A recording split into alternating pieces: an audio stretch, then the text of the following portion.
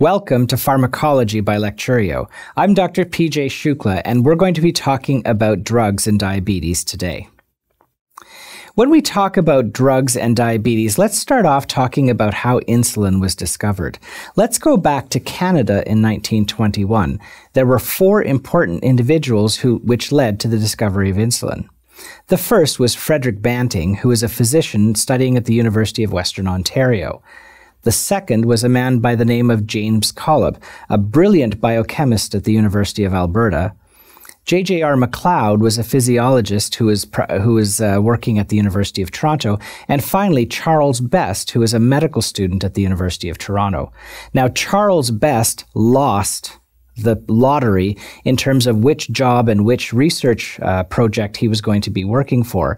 When he found out that he was going to be working for Frederick Banting in the summer of 1921, he actually tried to give away his research clerkship to somebody else. That other medical student ended up taking a more popular position, relegating him to the ranks of people we don't know anything about. Charles Best then kind of said, okay, I'll work with this guy. We know that he's kind of mean and mean-spirited, but I'll work with him. Together, they isolated insulin and revolutionized the way we look at diabetes. Prior to 1921, everybody who had diabetes died. These discoveries would not have happened without James Collop, who was the biochemist who actually helped them synthesize and isolate this important chemical, this important hormone. So let's talk about insulin and how it works in the body. In the liver, it increases glycogen synthesis and decreases protein catabolism. Now, it uses a porter called GLUT2 to move sugar into cell membranes. There is increased synthesis using pyruvate kinase, phosphofructokinase, and glucokinase. In the skeletal muscle, insulin increases glycogen synthesis and protein synthesis, and it uses the porter GLUT4 into the cell membranes. And in the adipose tissue, it increases triglyceride storage and decreases protein catabolism. It uses the porter GLUT4 and moves sugar into cell membranes. There is increased synthesis and activity in adipose tissue under the influence of insulin, and we use a hormone called lipoprotein lipase. Now, these are things that I want you to remember because these are things that do get put on exams because insulin is so important. The makers of exams want to make sure that you know the ins and outs of how it works. The first of the oral medications that I want to talk about are the secretagogues. Now, secretagogues are the oldest oral class in diabetes. They increase insulin secretion. It is associated with weight gain and hypoglycemia, however, so there are some downsides to this particular medication. Now, the first generation secretagogues really aren't used anymore, and I don't really encourage you to learn too much about them at this point in time. The second generation secretagogues are going to be the ones that you will be asked about on your exams, so it's important to know or at least recognize these names. The third generation of insulin secretagogues are very much coming into its own forte in clinical practice. And right now we use them perhaps 5 or 10% of the time, but I think in the future we'll start to see them being used much more often. So how do secretagogues work? Well, let's take a look at that GLUT2 glucose porter at the luminal surface of the cell membrane. This glucose transporter moves glucose into the cell.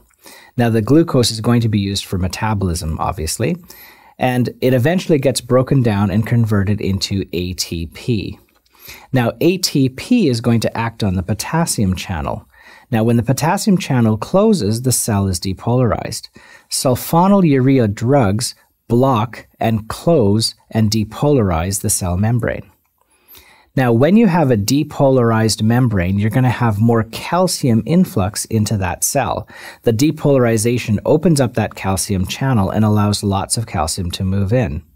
So now you have more calcium inside the cell. When you have more calcium inside the cell, those calcium ions can form bridges between the vesicles that contain insulin. So you have calcium-mediated exocytosis of insulin, so you have more insulin secretion. Now, if your beta cells aren't working and you're not making insulin in the first place, secretagogues are not going to work. Let's move on to the biguanides. Now, the biguanides are the mainstay of diabetes treatment. They are first line, they're the most important drugs, and they're the most commonly used drugs. The other beautiful thing about biguanides is that they're cheap. So remember that they are first line therapy, they're cheap, effective, and very safe. There is a couple of advantages to the biguanides. They actually work by increasing insulin sensitivity. So they work really well with those type 2 diabetics. And when you get out into clinical practice, you're going to realize that the type 2 diabetics are by far the majority of the patients that we deal with. The other nice thing about the biguanides is that they actually reduce endogenous insulin production. And the reason why that happens is because you don't need as much, because the insulin is more efficient. Remember that insulin itself has some negative properties to it, so having hyperinsulinemia in diabetes is not necessarily a good thing. It actually prevents the development of diabetes in patients who are prone to it. So if you have a person who has moderately elevated sugars or impaired fasting glucose, and you put them on metformin or other biguanides, you actually reduce the chance that they will progress to full-blown diabetes in the future. It is also used to restore fertility in anovulatory women, so it is used in infertility treatments. Let's talk about side effects.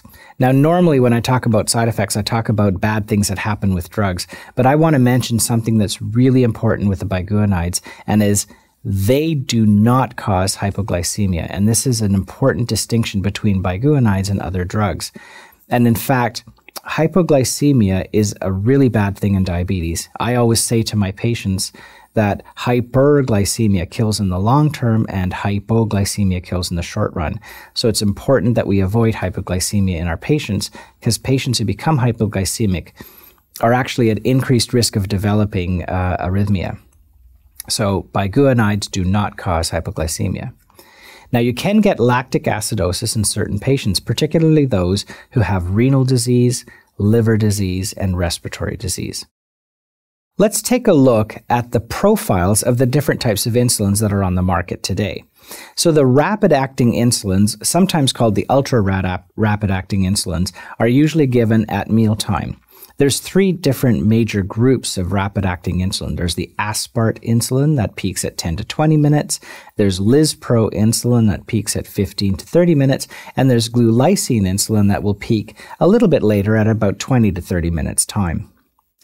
The short-acting insulins take a little bit longer, but they're still considered short-acting. These are the oldest of the insulins, and we call them regular insulins. Trade names include Humulin and Novolin. They peak at around 30 minutes to 60 minutes, and they last up to 4 to 12 hours. The intermediate insulins last generally in the 12-hour range. They peak at about 1 to 2 hours. We call them intermediate insulins, NPH insulins. The long-acting insulins are the newest insulins out there, and they're really starting to become a mainstay of insulin therapy. Detamir insulin peaks around 60 to 90 minutes and lasts about 24 hours.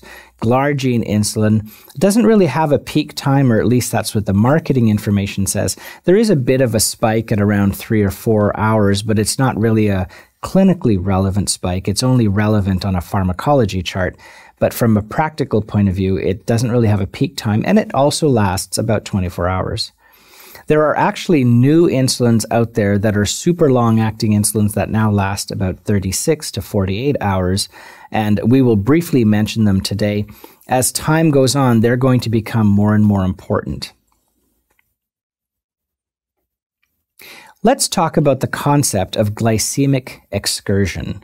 So glycemic excursion really means the difference between the level at the start of a meal and at the end of a meal. So if you take a look at your breakfast excursion, that is the largest excursion of the day. Even though lunch and dinner may be larger meals, there's not as much of an excursion. This is going to be really important when we start prescribing insulin. I mentioned to you before that we do have some novel insulins out there. The ultra-long-acting insulins have just come onto the market in the last probably 8 months. Glargine-modified insulin has a very, very long duration of action, probably around 36 hours. Now, I also want to talk about inhalational insulins. These very first products were very unsuccessful, unfortunately. You can see the first puffer was really more like a huge beer can than really a puffer. It was quite inconvenient. It had the spacer built into the device, and it wasn't as successful, and it ended up getting pulled off the market because of various reasons. There are new insulins out there that are much smaller and perhaps a little bit more palatable, and we'll see if they pick up and take off. Now let's just review the actions of insulin. The actions of insulin does not include decreased protein catabolism in myocytes, decreased protein catabolism in hepatocytes, decreased protein catabolism in adipocytes, and increased triglyceride storage in adipocytes. Which of these does insulin not include? Well, increased triglyceride storage in adipocytes.